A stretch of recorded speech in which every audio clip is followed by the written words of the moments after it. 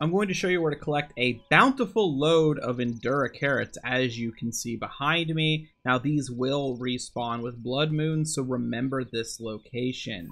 Where we're at is up here on Satori Mountain. It's over here. Here is the lookout landing for your context. We're going to start down here, but don't think this is all of them.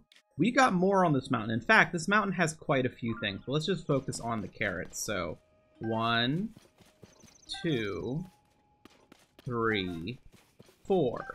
Now let's just head up.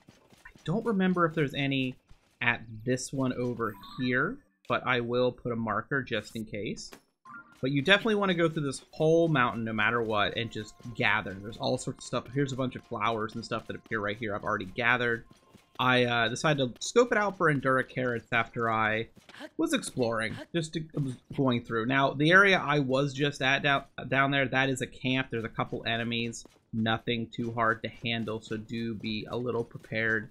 That's why I got hurt. I glided down and didn't think there would be enemies. Alright,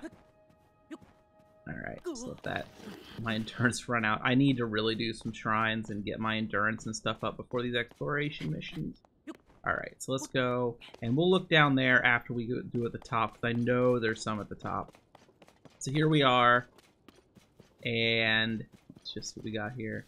Some herbs, and we're looking for the carrots. Now, you might miss them. What you can do is Ultra Hand, and Ultra Hand will just let you see what's around. So, these obviously aren't carrots, these are Silent Princess.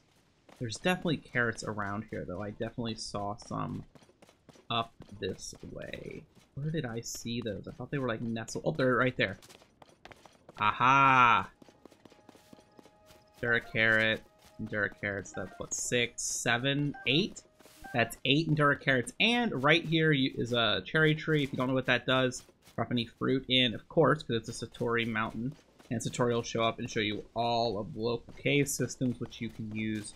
I'm planning to actually do that for a video soon. Hopefully try to come up with a method to farm some homing arrows pretty easy. So what you're going to do is I'm going to go down here, and there might not be any down here. There's some wolves. We'll just see if there's any. I don't think there are any at this little puddle here. But yeah, that's the mountain. There's quite a few Endura carrots. Make sure you grab what you need. You'll use them, I'm sure, for stamina things, and also you need them if you meet the horse god. Hopefully this helps you out.